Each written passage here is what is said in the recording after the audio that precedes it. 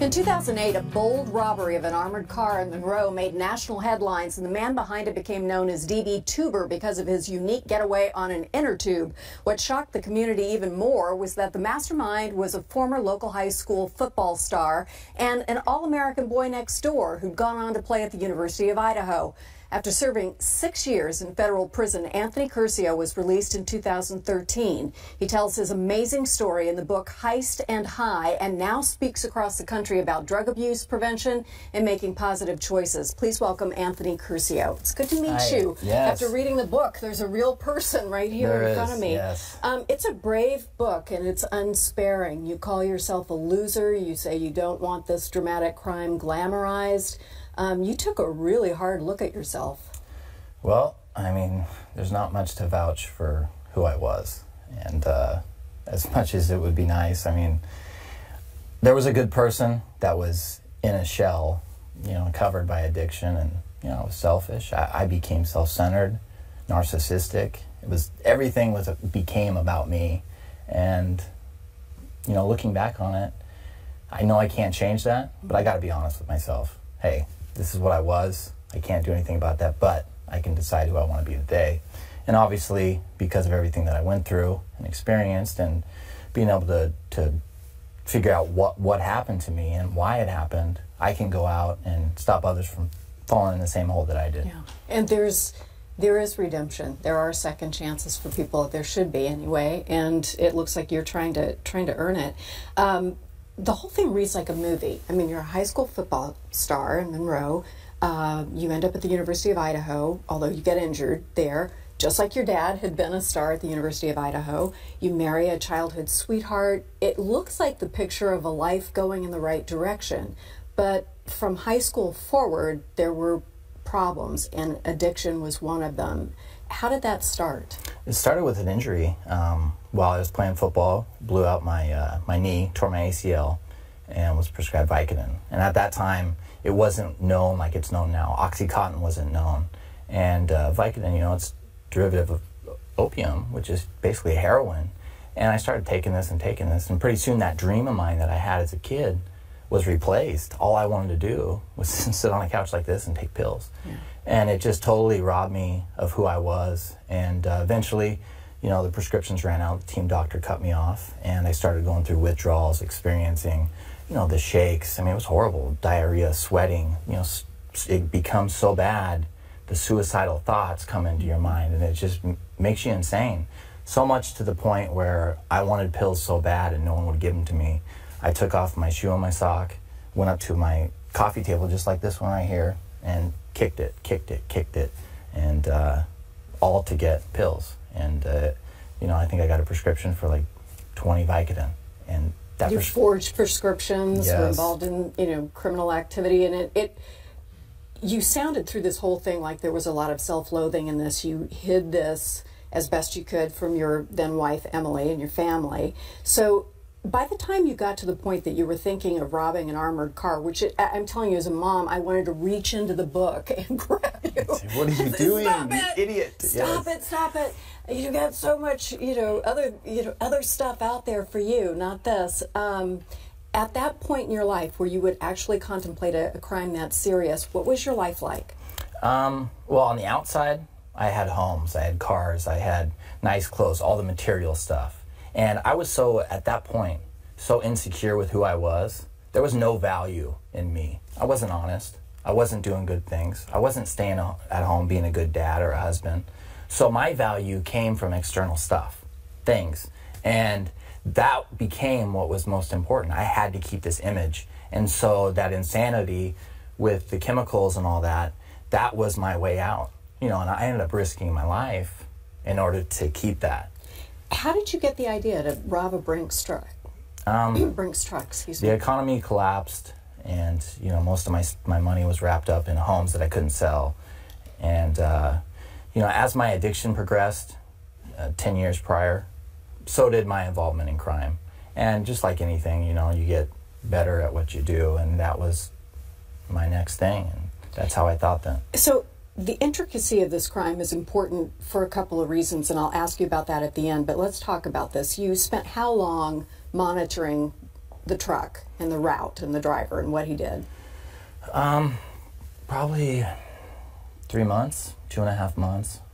You figured out how you could escape across the river. First you thought a jet ski, and you actually dug a canal or a trench in the creek to make sure the jet ski could get through, correct? Yeah, that's right. And that didn't work? No. So you found another way with the inner tube. You had a disguise. What was the disguise? The disguise is when the armored car showed up on Tuesdays, that was their delivery. I would wear a landscaping outfit and a wig, and I just blended right in there. And you had been doing some work around the bank, right, to just make it more normal that you were there?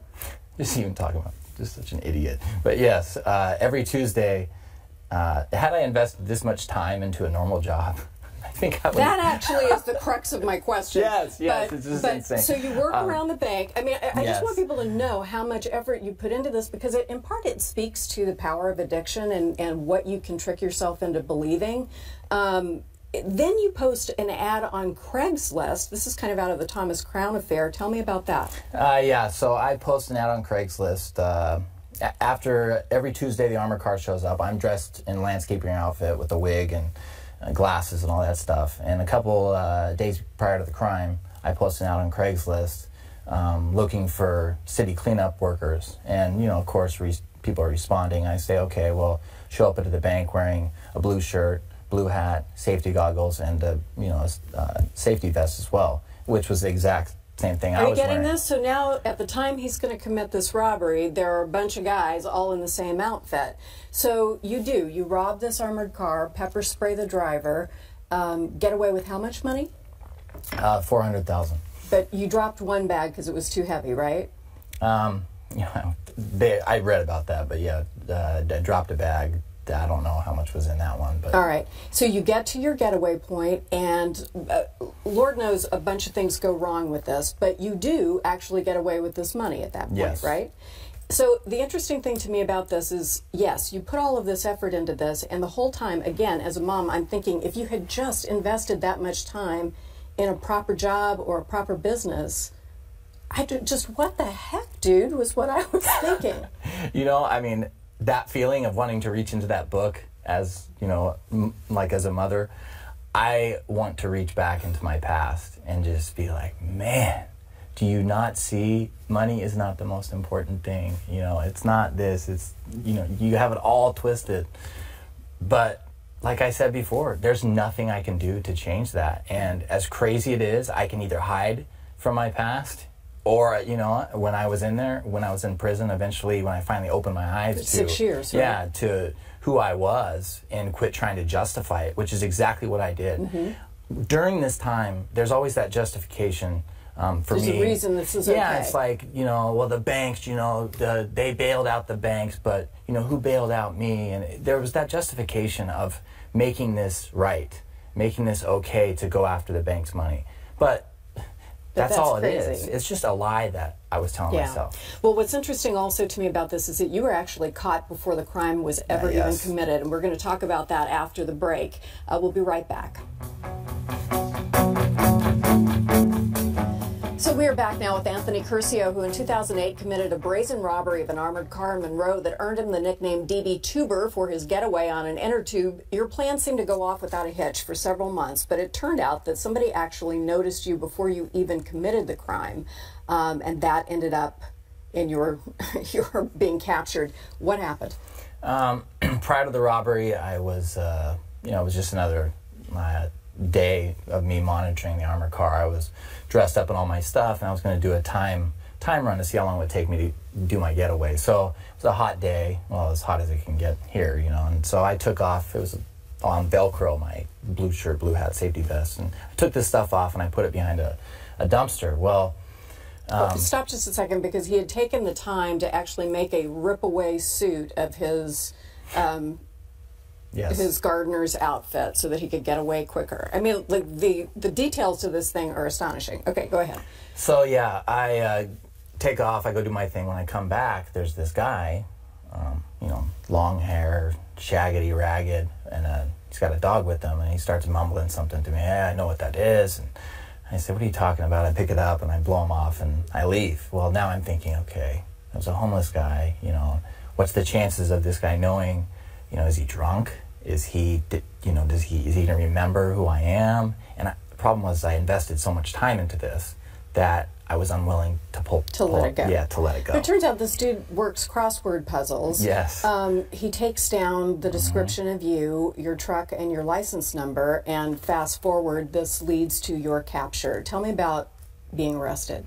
Yeah, so the homeless man gives up, you know, the information. The DNA connected me to the case later on, and the DNA from a mask that I was wearing, and that was ultimately with his what he saw put me away. And you know, I love this guy for that, for real. I mean, he saved my life. I'm lucky to be even here right now. But so I'm arrested, and you know, the house of cards collapses. Yeah. You've got a wife and 2 kids, right? That's right. And your parents, and I can only imagine the shame and oh man, devastation. Everything. I mean, everyone's pretty much heard that analogy of throwing the rock in the water and the ripples. I threw a huge rock in there and just boom. I affected everybody. Lying, just all of the stuff, all of the pain that I caused. And this is common with people that, you know, love addicts or someone that has chemical dependency. They do everything for them because they're their child or they're someone that they love. But no matter what you do, no matter how bad you want to reach in there and say, come on, that person has to make that change for themselves. And I just destroyed everyone that cared about me. That is such a hard lesson, and it is so important. So you write about 6 years, and now you're in prison. It's a federal crime, so you are sent off to Texas and then Florida, and they're not kidding around. No. And you write about, you know, obviously the other people who were there being in the shoe, what we know is the hole from the movies. I'm just repeating something I've seen on The Wire or whatever. But it was your real life, where you're in a horrible place for how long? For 7 months? Yeah. Covered with roaches at night, and just this nightmare going on. Yeah, that time I was, you know, thrown into solitary confinement, and you know, I didn't know what to expect. It's just a 5x7. It's like a walk-in closet, you know, someone would have, all concrete, cinder blocks, no books. You know, sometimes you get a phone call once a month, and you just sit there and you just exist. You don't get enough food to exercise even because there's not enough to sustain you, and your mind, you know, becomes your best enemy, or sorry, your best friend or your worst enemy. And that's what it was. And at night, the lights go off at 11, and you just have a sheet to cover up with, and you got to make sure you're covered up because the cockroaches just come out of every little hole. And in the morning, when the lights come back on at 6, there's all these shadows, and you just kind of freeze, and you in that panic for a little bit, and you flick them all off, and you go down, and you just wait about a minute, and then you get up. That was my life, and it broke me down. You know, at first I was just hating everything, hating everybody, and this rage came in me, and I just constantly, you know, shifting the blame to someone else. How could they do this? How could they do that? And how are they allowing this? And finally, after about 4 or 5 months, I just gave up. I just gave up. And it was during that time where it was like, I finally started to get it. I finally was like, hey, Anthony, you put yourself here. You can blame everyone you want, but your choices, your decisions put you where you are today. They put your kids without a father. They put your wife without a husband.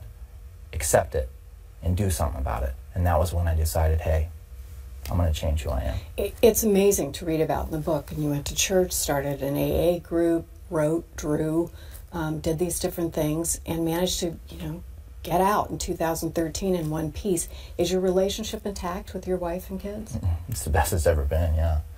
Believe it or not. You are so lucky. You know how lucky you are, right? Yes, I do.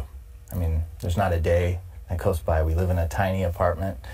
You know, money isn't like, I guess, how it sometimes used to be, but I am happy. I'm with them, you know. I know the entire Let It Go song from Frozen. Yeah. Yes. Yeah. I can like thousands of other unwilling parents everywhere. Yes. And you're talking to kids at universities and other places. Why was that important for you to do? Because, I mean, you didn't just slink away from this. You wrote this book that, you know, I have given you great credit, I do, for being so honest. And then being willing to kind of bare yourself and go to other people and say, listen, this is what can happen when you do X, Y, and Z. Why was that so important for you to do? After going through all of that and everything, part of it's for me. Flat out, it makes me feel good. It makes me feel like there's a purpose. Me reaching out to help somebody gives me a purpose and gives my past a purpose. That's one thing. The other thing is, I know that I can, I talk to them the way I wish someone would have talked to me. I grew up during the DARE program, the Just Say No thing. And, they threw all this money and they had all these people, the police officers trying to, their intentions were good, but, it proved to be ineffective. I don't ever say, hey, don't do drugs, because that's the first thing, you tell a kid, don't date him, don't date him, because what happens, That makes it all the more exciting. Yeah, so that's the thing is I put my story out there. I talk about friends. I talk about the choices they make, and just ultimately stop and think. And some of this stuff may make you feel great. Hey, you got a problem in your life? Take some drugs. You're going to feel great for this amount of time. And that's the hook, right? And then it's got you. And boom. Have you gotten feedback from kids about how this has changed them? Just, what was it, last week, my wife and I got a stack of letters from, we were down on the way to Oregon, Thurston County youth detention, seeing some of these kids that are in jail, it just breaks my heart. They don't have, a lot of the stuff that I had, the family and all the opportunities. They're not bad kids, and of course, they're just trying to feel good, and they're going to get latched on to alcohol or drugs. It makes them feel good, and that's all they're trying to do is be happy. And so, yeah, I'm in there talking to them, and I was there for about an hour, and, a week later, I got this stack of letters, and my wife just, it makes you want to cry, really. So. It looks like it's making you want to cry right now. Oh, yeah, just because I'm thinking that they're still there, I really appreciate you being here. I think there's so much to learn from this book, and I appreciate your honesty. It was good to meet you. Yeah, I excellent. wish you all the best. Hey, thank you. I really do. And Emily and your kids, and please, tell them that I hope your future is everything you want it to be. I appreciate that. We'll link you to Anthony's website and Facebook page, and we'll tell you more about the book on our website. We'll be back in a minute.